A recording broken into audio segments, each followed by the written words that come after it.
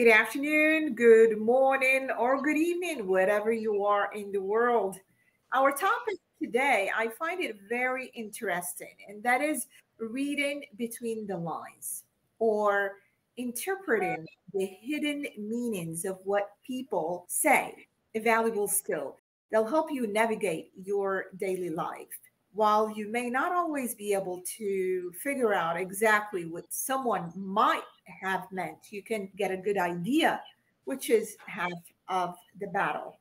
For this topic, we have, like I said, a special guest all the way from Mexico, which I will pass the torch to my colleague Maria to introduce her. Good afternoon, Maria. The floor is yours. Oh, thank you, my dear Mona. Well, I have the pleasure of introducing my good friend and colleague for the past at least 20 years. Well, we shouldn't be saying that, right? I know. But I'm very happy and proud to introduce Liliana Cantú.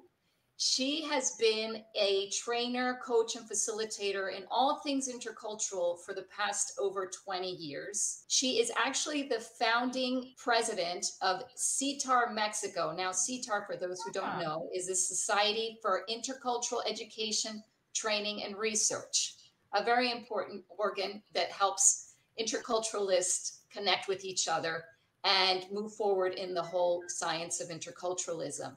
And she has been pivotal in working with many different companies in all different industries across different ranges, especially in helping expats, helping companies, global companies, understand how to do business in Mexico and vice versa. So it is my pleasure to introduce you, Liliana. And as we start out, I think that the whole theme of reading between the lines is one that's fascinating. Mm-hmm. As someone who had to learn how to live and speak in Mexico, I know that I made a bunch of mistakes starting out.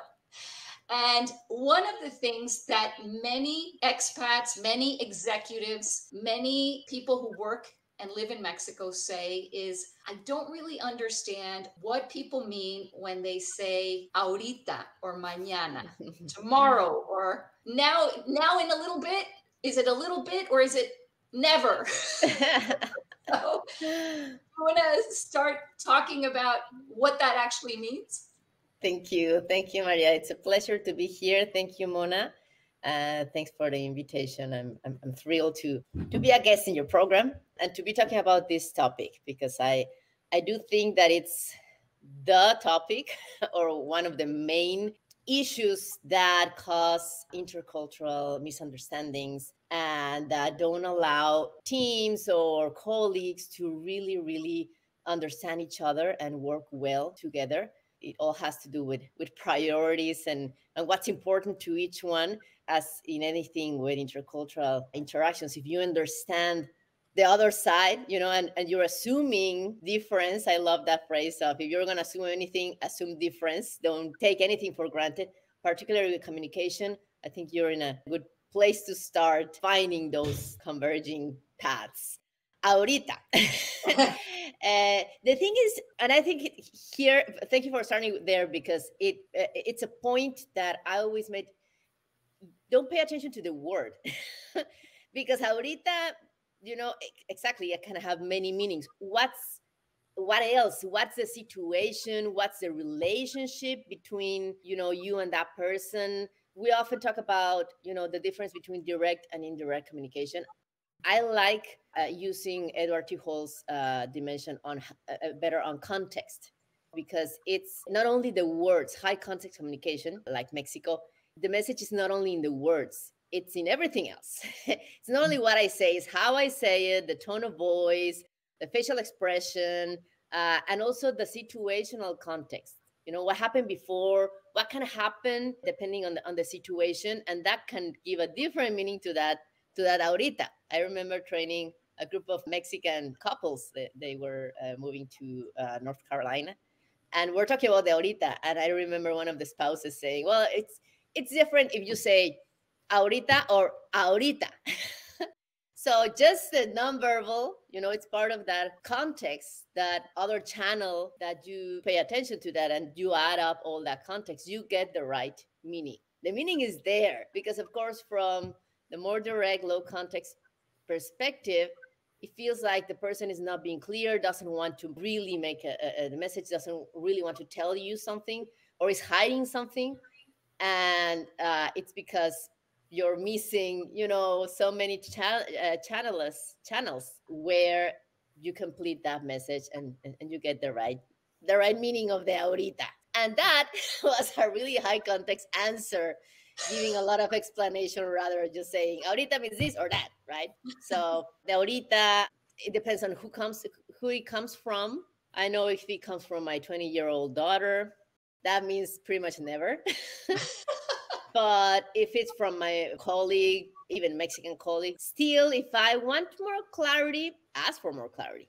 Can it be before 5 p.m.? And then I have a better idea.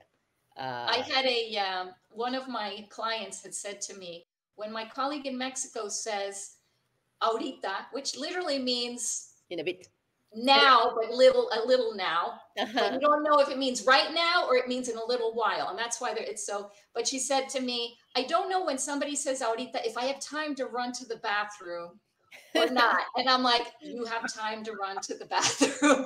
Plenty. Or you can ask, right? Or you can ask and say, can I just run to the bathroom? And, but yeah. I just thought that was so funny. I was training a couple from Denmark. And she had it very simple. It's like, if it's not clear, ask for clarification, right? But I guess it's this feeling of this person doesn't want to be clear with me, rather than that's more open perspective to communication, where if I need a little more specificity, that person to be more specific, you can just, ask. Okay, so ahorita means like 3 p.m. And then there's also the concern of being too direct, right? Mm-hmm. Because, for instance, that ahorita like 2 p.m., it would be different if I say ahorita like 2 p.m. or ahorita like 2 p.m. It's just that, of course, I exaggerated a little bit, right? But just that nonverbal communication, or the tone of voice, the facial expression, is through the high context, sending the message, keeping it very direct. It's still a direct message, that question, but through the context, you're making it, at least for Mexico, culturally appropriate, because you're sending in that channel this message of, I don't want to, pressure you. I care about your relationship. I don't want to sound too, harsh, but I really need to know if this is going to be 2 p.m., right? So I always say that the context, rather than being like a difference, it can also be a tool to make your direct messages and your direct communication more culturally appropriate. I use it all the time here in Mexico. I think that like in cultural profiles, I always come up as more direct, but I'm really high context. So I know I can be very specific in when I am asking, but with the nonverbals, with the posture, with the maybe making a little small introduction to my very specific and direct request, just to ease in and still be direct in the request. It can be a tool to bridge those communication gaps. I don't know what worked for you here in Mexico when you were trying to get adapted to the communication. One thing that I'm listening to you, Liliana, and I understand exactly what you're saying, is basically do not rock the boat. It's just do whatever you gotta do. Just don't rock the boat. Just make sure you save face, one of those two criterias. And I grew up in a high context society, still is today. And it always drove me crazy because I said, okay, well, if you're masking what you truly believe or feel, how can I pick that up? But I realized that we can start working as a skill, just like any other that we can work on. And through practice, we can start picking that up very fast. But the question is, when we are able to see the person, we can sense and feel the body language, the tone, the eye contact, and all that. It's quite easier than in written words. Because when you are sending a message, whether it through email or text, it can be crucial how it comes through. So to me, every time I am writing something, I am much, much more conscious of what is it that I write, the word that I'm using, and how am I sending it. And possibly if there are emojis attached to that communication. What would you say about that? The written version of non-verbal communication and the face-to-face. I agree completely. I mean, you're more able to use all these contexts when you're face to face, and all of that is pretty much gone, Mhm. unless you find ways to still incorporate it. Right? You were mentioning right now the emojis.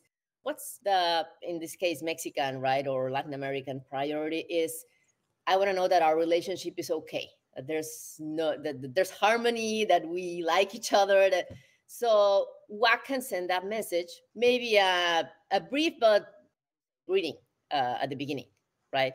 So hi, and I hope you had a nice weekend. Or if there was something that I told you last time, hi, and I hope that your daughter started her a trip that you told me about. Great, right, or something like that. That it's like boop, checking the check mark right of, okay, good, we're connected. And then very often with the cultural differences, we tend to go very black and white. Oh, these are direct, these are indirect. But really, within a country, there's gonna be more direct or more indirect people.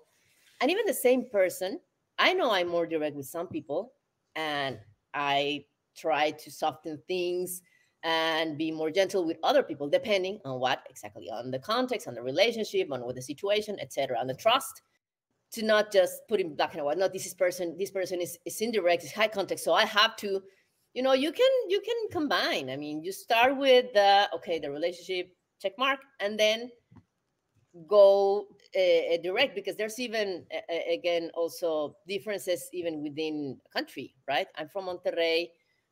We're supposed to, or at least generally perceived to be, a little more direct and honest and to the point. So maybe someone from another country, in an effort to be, culturally appropriate, will be will be too indirect, and I might be like, just ask me, no problem. So I would say, like, also, I don't know if the word is gouge, like feel thank you. Even from individual to individual, make having these little like strategies or measures. I've had participants say, I always make sure I start my email with a greeting, make sure I say goodbye in a nice way, and then you can also, get to agreements, because closing the cultural gap doesn't necessarily always mean you coming closer to the other side. Can also make suggestions to the other side, because there's going to be a positive outcome for both, right? For me to get a better understanding of what you're asking in an email, it would be great if you use bullets, for instance. That's a tip I always share. Because somehow when we learn to use PowerPoint, and we learn that each bullet has to have an idea. So I think that's a strategy that helps more indirect, high context people ground the ideas. That reminds me, Liliana, what you just said. I remember working with two teams. One was in the US and the other in Mexico. And somebody in the American team said, I find it very strange when I'm having a conversation via Teams chat that my Mexican colleagues will say, Hi, Joe, how are you? And leave it at that. And they're like, Fine. What do you want? And so they would be like frustrated and perplexed that why would their Mexican colleagues just say, Hi, how are you? And wait until the American would answer before making their request. Mm-hmm. And so one of the things is, remember that it's relationship versus task. So would you like to talk a little bit about why that happens, that the Mexicans don't jump right in before, and just wait? I was listening to you and I thought, well, why wouldn't I start? For me, it will feel rude. Exactly. Hi, how are you? Can you send me? Wait, so you're not really interested in how I am. You just want something, right? So don't even ask, So, but that's, again, the relationship oriented. This is more important for me. So it's that, okay, how are you? I'm sending the message. I'm interested in you. Fine, thank you. How are you? Fine, thank you. Say, can you send me? It's just like sometimes even the natural flow of things. Somebody was telling me, someone from the US was like, why do Mexicans always say sorry? Don't say sorry. But because he's like, oh, I'm sorry. Oh, sorry, can you, and it's just like automatic. I don't think that we say it in Spanish, but it's just these things that you learn. Part of the And protocol. yeah, exactly. I remember a German participant once saying, our way to ask or to make requests, because requests can have this risk of sounding too demanding. They will be, they will have this style. And this person was saying, well, my Mexican colleague asks me things like, oh, I'm sorry, could you please send me the report from, and he was even upset. He was like, why does he ask it like that? It's like as if I had the option to say, no, I don't want to send you that, right? It's my job. Of course I have to send it. So he doesn't need to be so, excuse me, could I ask you for the favor of you sending me, just ask for the thing, right? But for the Mexican side, it's like, it's the correct way to ask for something, because if I just contact you and say, can you please ask, it's from being used to an environment where your priority and the first thing you're paying attention to is feelings and not offending and saving face, as Mona was saying, that would sound too harsh. So it's, again, not assuming, really, and keeping in mind what you know about the other culture. I always tell Mexicans, talking about communication, talking about behaviors in individualism versus collectivism, keep in mind this phrase in your head: it's not personal. It's not personal. They just need that report. If they're not upset at you, there's no problem. It's just, it's not personal. And to have those, I think, tips or mottos or slogans, mantras, right? To keep in mind that your perception of behaviors will always be influenced by your culture, and you need to be paying attention, constant attention on that. This is why, I mean, I'm listening to to you too, and I'm thinking, I said, well, this is why it's so important. The job that we do, or the work we do, is extremely important, because I remember attending a webinar of Simon Schneck. Is that what? Oh, yeah. Mm-hmm. Okay. He's well known. And one thing that he mentioned about this, and I think is a matter of disclosing our ways of doing business or communication, whatever, ahead of time to avoid any type of misunderstanding. And he said, okay, if you want to send a message to someone, just be clear and direct right at the get-go. Because if you just say, hi, how are you? I hope you're doing well. I was wondering if he said, that's just so hypocritical. Just say, hi, this is so. I'm contacting you because blah, blah, blah. This is why I'm contacting you. And at the end, I hope you're doing well. Let me know if so again, these are two different approaches from two different environments with two different ways. And knowing ahead of time what we are entering into would be so much helpful. And this is when dialogue and communication come handy. For sure. But here's the thing, and I'm going to throw in my little 2 cents. The thing is, everything is coming from a different perspective and filter, right? So for what one person is annoying and hypocritical, for another person, it might be an essential part of courteous protocol. Mm-hmm. And for what my American client was annoying and frustrating to have to wait, again, he's prioritizing the task and the time. And he's like, don't make me waste time answering you and saying, I'm fine, how are you? Just get to whatever the heck you need. Mm-hmm. Whereas the other person's like, wait a minute, how do you, and here comes the trust thing. How do you develop trust? I need to get to know you and see what kind of person you are before I trust you. The other guy's like, hey, I just need for you to get things done and know that you're competent so that I can trust you. And that was a real eye-opener for these two groups, let me tell you. Mm-hmm. Yeah. So that, yes, when they walked away, they're like, oh, I get it. That's why I've been having problems here. Mm-hmm. And like you said, Liliana, it's not personal. It's Yes. this is the way your mom and dad taught you how to interact with others, and this is what your society has given you as reinforcement. And guess what? Now we have to figure out how other people do it so we don't, trip all over each other. So Exactly, because you make a really important point, because one would think, well, but these people are different. This has a style, the other one has another style. Each one evaluates the behavior of the other from their style. But you touched on something important. What's important for both of them? Trust. Mm-hmm. And we always want the other person to trust us. That's another thing I always tell in programs. Is the thing is that we might be trying to develop trust in a way that we're just like completely off.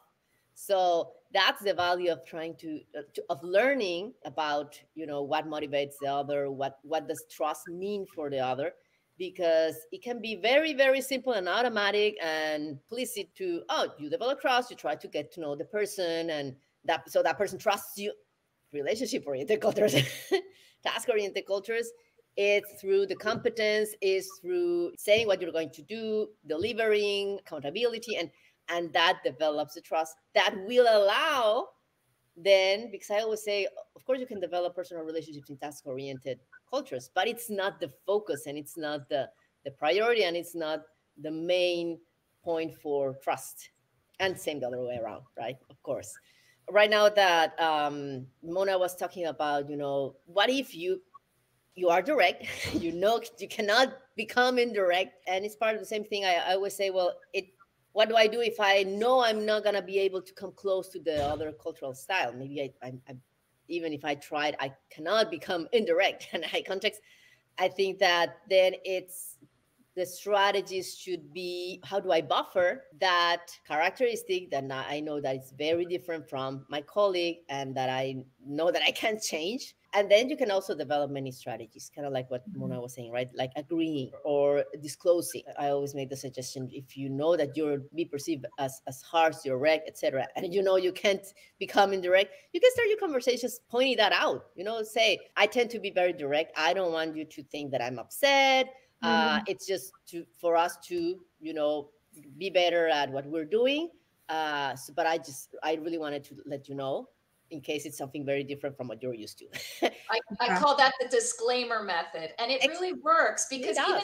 even if nobody comes up and says, hey, remember that time you said that you might be a little rude inadvertently because you're more direct, they won't say it, but they'll remember it, and they won't take it personally. That's why it's a good idea to have that meta talk about how you're going to talk from the very beginning, because you establish the expectations, and people are able to see beyond, the very personal, that reaction, that trigger that it might have. You're like, oh, okay, that's irritating, but I realize that they didn't do it on purpose. That's just the way they are. So, okay, so I'm fine. Exactly. That's a great method. This kind, whatever we are talking about, and that is reading between the line and asking questions, disclosure, disclaimers, whatever we want to call them. I mean, if you think about it, if you sit and think about it, it's a very, very important skill that is not taught to many people. And it's just so vital, especially in today's globalized world, especially if you are trying to tell if someone is being truthful, if they have your best interests at heart, if they really understand what you are telling them, if you are listening intently. I mean, there's so many things involved. What elements should we look for when we're trying to read between the line? Because, like I said, it is specialized skill that needs to be taught, because sometimes we talk about it randomly and openly, and we say, okay, reading between the line, but it's so difficult because you might fall into false assumptions. Yeah. So, what are the elements that we need to be aware of? Yeah, I agree that it can be a skill that is not easy to develop from one moment to the other, but very practical tips, like, do not ask questions that can be answered with a yes or a no, Mm. because you'll probably get a yes with the words. And if it's a no total, meaning with the context, you realize, no, he hesitated, the tone of voice, and Yeah. before he did this, and I'm his boss, so maybe he's, doesn't want to lose weight, whatever, you're going to miss that, right? So if you don't allow that to happen, don't ask questions that can be answered with a yes or no, because you probably get a yes, even if it's a no. Have the other person elaborate, especially when there's something that has the risk for the other person to lose face. Like, did you understand? Did you understand? Of course they're going to answer yes, because if they answer no, it's like, I'm saying I'm dumb. I didn't get it, right? And it's so interesting how all of these things are intertwined. It's not only communication isolated. We're already seeing how communication intertwines with, do we focus on the relationship or the task? It intertwines with, are we individualistic or collectivistic, and we're caring for the harmony? But it also intertwines with, yes, the saving face is part of that. But I always point out also, what have we learned in each of our countries about making mistakes, or saying the wrong thing, or asking a very basic question? And even there's differences, because I love to ask a question in the US. What do you learn here since your children at home, at school? Is it okay to make mistakes? Yes, of course, because it's a country that was born in risk orientation. Let's go to the unknown and risk it everything. And of course, you're going to make mistakes, but it's worth it, right? Because you're going to be the first one getting the whatever. Very different from risk avoidant or certainty oriented, or however you want to call it, culture, particularly in Mexico, where if you look at our educational system and collectivism on top of that, don't want to look bad, be the dumb one, right? You don't learn that. You don't learn it's okay to make mistakes. It's a pretty phrase, but in reality, you don't want to make mistakes. Again, if you make a mistake, you're probably going to be, lectured, or there's going to be a consequence, and plus you look bad. Again, you lose face. That impacts communication. Where in any situation where, for instance, that question, right? Did you understand? Well, I'm not going to say no, right? Because then I'm wrong, I'm dumb, whatever, right? So maybe that would be another important tip. Always pay attention to the face issue of the person, the dignity, how are they projecting, and if there's risk, then you have to maybe make adjustments, interpret accordingly, not only the messages that you're giving, but also when you're listening to someone and they're very high context, check maybe if the situation is one where that person is at risk of losing face. You mentioned, you alluded a little bit to history, and I always say it's very important to know a little bit of the historical background of different countries, because that's basically like a person's experience, and they tell you a little bit what their behavior is like. And you talked about the pioneering spirit of Americans that are more accepting of risk. Do you think that also in Mexico, I mean, I'm thinking about changes that occurred in Mexican history, starting with conquest, and then losing half the territory, invasions by the French, the revolution. Do you think that kind of is part of what determines the culture in behaviors, maybe avoiding risk or following certain norms? Definitely. I think I always say that, and I agree with you. I mean, what has history taught us? What has change brought us? The change in our history has always been pretty dramatic. I think that definitely influences how we see change. Plus, we're a culture where people are socialized to value a lot tradition and the way we've always done things. And put on top of that a fear of change or making mistake, that things will be very different from one culture to the other. And I always also share that I think that the indirectness in Mexican communication has these two sources. One is definitely the cultural part, the being collectivistic, caring for the relationship. So then, especially when there's hard news, communication can become very indirect. But also and I mentioned like what we learn, educational system, even the skills, the communication skills that we develop or not in our educational years impact. Sometimes I know I want to be more direct, and it's not a lack of commitment or desire, it's a lack of skill. And I know I'm very high context, and when I catch myself just going on, let's land your idea, stop saying what you want to say, right? So, but I have had to develop that because I didn't learn it in school.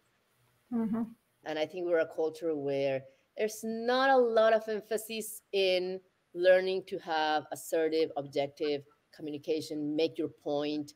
Cantinflas is our hero. I don't know many of you know who Cantinflas is, but Cantinflas was a comedian in Mexico, what, Maria, the years 60s, In the 70s, 50s or 60s? Even Yes. earlier, like, yeah, 50s and 60s. Yes. He was like our Charlie Chaplin. You know, Okay. a lot of movies, very funny comedian. We love Cantinflas, but he had this main characteristic of having a really indirect, high context. He's not saying anything, but keeps talking, right? And we love him.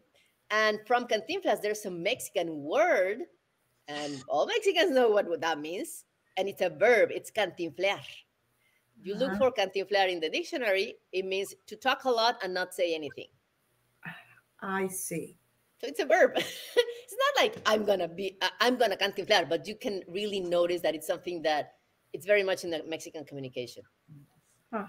Interesting. Whether it's because we don't want to offend, or it's because we don't have the skills developed in our educational system to be assertive, or we are caring for the whatever.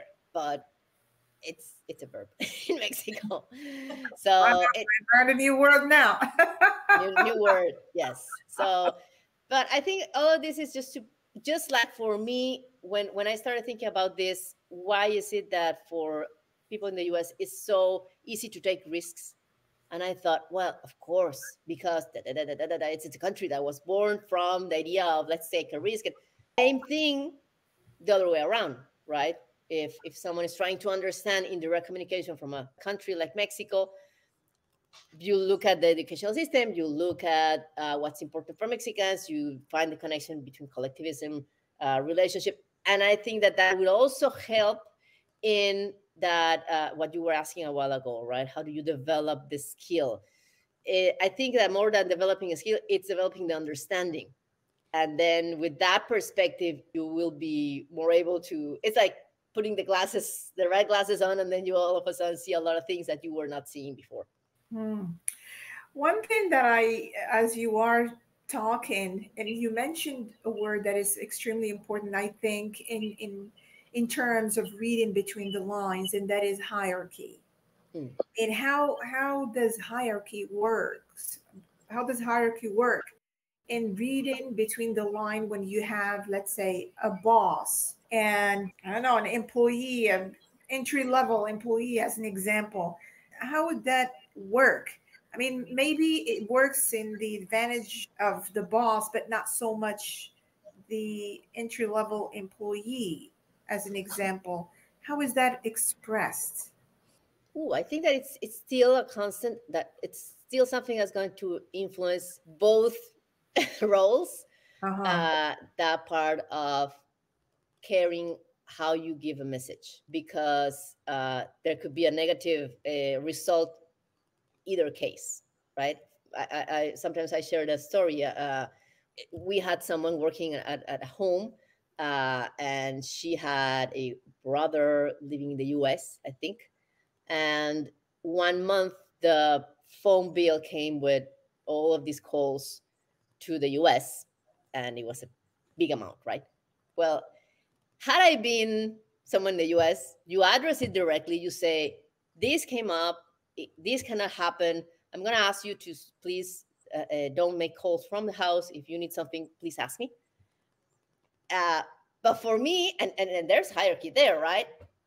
It was not easy. I had to think, how am I going to address this so it doesn't happen again, but in a way that she doesn't feel that she's losing so much face that tomorrow she won't be here, she won't come back. And so it took me like half an hour to think, okay, I'm going to say this, and then this, and then this. And hopefully she won't feel so like, oh my God, I lost so much face and not come back. It worked, thankfully. But yes, I had to start like, say, I can't remember, her name was Sophia or something like that, right? The phone bill came. I could immediately see her face. She was like, there were a couple of calls to the US. I want to ask you, is there a problem? Is your brother okay? Like, I care about you. It's not like the money, the bill. No, everything's fine. Okay. Yeah. Well, my husband was a little upset. My husband, not me, right? So my husband was a little upset, but we, can fix this. In the coming weeks, and please let me know when you have to. And that's a very indirect way of saying we're going to discount it from your salary in the following weeks, right? But I'm saying it softly. Uh, and whenever you have to make a call to the US, let me know. Those were the Skype years where you could make phone calls through the computer. And I mean, it did cost something, but it was minor. I can set up everything, and you can call your husband. You can call your brother through the computer. Okay, thank you. And I was like, please come back tomorrow, please. And she came out. She came back the next day, right? So again, maybe someone from a direct communication culture would be listening to me and saying, "Oh my God, why to get into so much trouble? Just say what you have to say," and that's yes, but that would damage the relationship, and I would lose someone that I don't want to lose, right? So again, in hierarchy, it's not only one way. You have to also pay attention, or you apply that all of this high context, careful relationship, regardless, because it can have an impact regardless. Wow. Wow. Interesting. Why do I have to go through all this trauma just to deliver a message? Why can't it be such simple? I know, and I think it gets to the point where we really need to remember that in cultural characteristics, there's no Yeah. right or wrong, or good or bad. Especially, I think, with time, with communication, where of course there's a lot of advantages to one side, but high contact communication does have a lot of advantages. Yeah. When you're nurturing relationships, when you're sending that message, I care about you, and that's a long-term relationship that Yeah. you're caring for. When you need a little more detail, a little more context, right? And it's a form of communication that people are very used to and find okay. I remember in a program, a Mexican participant defending high context communication. He said, when I am answering your question with an answer that's a little longer than what maybe you expected, don't cut my answer. If you go like, yes or no, it's like if I caught you at the middle of no, and I didn't let you finish your no, and you were left in, that's not nice. That's my answer. Listen to my answer. and it was a German participant, because it was a multicultural group, that raised a hand, and he said he was like, an eye opener for him. He was like, you know what? Thank you for, because I am that person that says yes or no, right? And I had never thought how that might feel. I thought you didn't know the answer, or you didn't want to answer. However, if you think on my side, I'm expecting the short answer. So when you start with the story about, oh well, there's gonna be a meeting, and maybe in that meeting they'll, rather than yes, this is gonna happen, or not, it's not gonna happen. Again, I think that either you didn't understand the question, or you don't want to answer.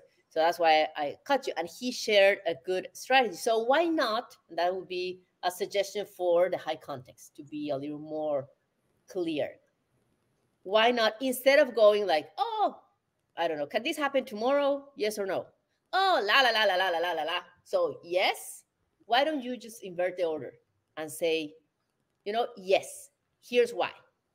And then, I have my short answer, and I have the patience and the openness to listen to, the explanation and the context, etc. So yeah, I thought that was, I mean, again, that's a suggestion for the high context side. But also, I always tell people that are more direct, feel free to also help the other person ground those ideas.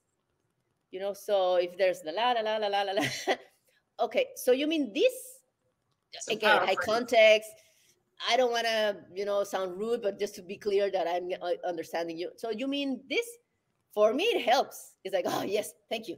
And then, okay, go on, right? So just to check for understanding, that's another way to kind of like balance, I think, and not, again, I have to listen to all of this and I'm already lost. But and interruptions, take advantage of the fact that interruptions are okay in many high context communication cultures. It's okay to interrupt. Wow, wonderful. Our time for reading between the line is up. We enjoy the conversation, and the topic is fascinating. Sometimes we really don't think about it, but it's so crucial, especially today, being in globalized world and also being conscious of time as well. We have to exercise patience, we have to understand the other, and there's so many things that we have to be aware of and cognizant about in order for us to succeed in our interaction. Maria, final say for this session. Remember that it's not just the words, it's the tone and the nonverbal. That'll help you pick up on what's actually being said when you're trying to read between the lines. All right, excellent. With that, thank you so much to our guest who took from her time to be with us, and say hello to our folks out there in Mexico. I will. And thank you for the invaluable information that you shared with us. Until next time, stay well, stay safe, and be global. Thank you so much. Thank you.